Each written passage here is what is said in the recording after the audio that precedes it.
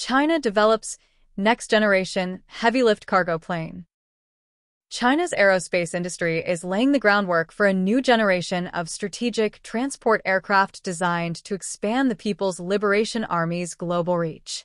A recently published technical paper describes the conceptual design and performance requirements of a future heavy-lift cargo plane featuring a blended wing body (BWB) configuration, a radical departure from the conventional designs of existing platforms like the Y-20. The paper outlines the aircraft's ambitious design goals, emphasizing its ability to transport heavier payloads over longer distances while operating from austere runways.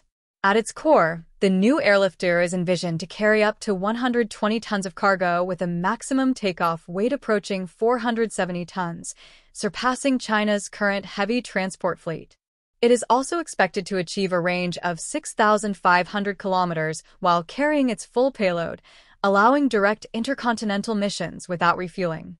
The conceptual design adopts a blended wing body layout, merging the fuselage and wing into a single lifting surface. This design increases internal volume for cargo while improving aerodynamic efficiency. At its core, the new airlifter is envisioned to carry up to 120 tons of cargo with a maximum takeoff weight approaching 470 tons, surpassing China's current heavy transport fleet. It is also expected to achieve a range of 6,500 kilometers while carrying its full payload, allowing direct intercontinental missions without refueling. The conceptual design adopts a blended wing body layout, merging the fuselage and wing into a single lifting surface. This design increases internal volume for cargo while improving aerodynamic efficiency. Engine thrust in the baseline configuration is estimated at 370 knots, though optimization studies suggest power plants in the 350 to 369 knots range could deliver better fuel efficiency. Even with a larger airframe, projected cruise Mach numbers reach 0.85, faster than current large transport aircraft like the US C-5A or Ukraine's An-124.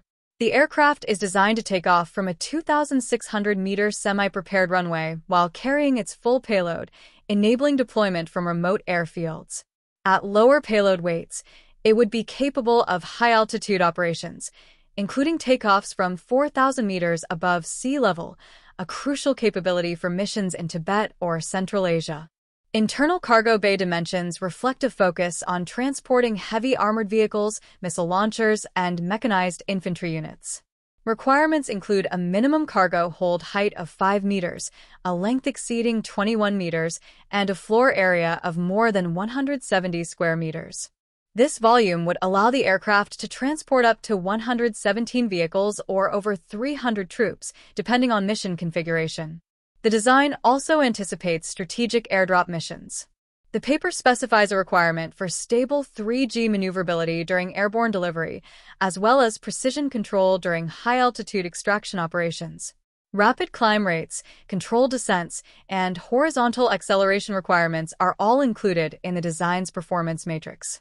Comparative tables in the study place the BWB design against the C-5A and An-124, showing superior range, cruise speed, and aerodynamic efficiency. Its wing loading and thrust-to-weight ratios were refined through multiple optimization rounds, labeled Pareto solutions, which balance lift, payload, and fuel consumption.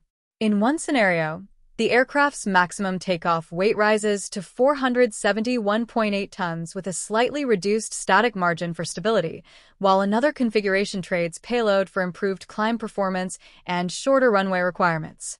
All versions meet core mission objectives, including short field operations, heavy airdrop, and long-range deployment. If developed, this next-generation airlifter would mark a major step in China's ability to project power and sustain expeditionary operations. Its range, payload, and austere field performance would support rapid deployment of heavy ground forces across the Indo-Pacific and beyond, extending Beijing's strategic logistics capabilities into regions previously beyond its reach. While the program remains at the conceptual stage, the research indicates that China is exploring ambitious pathways to match or surpass Western heavy-lift aircraft.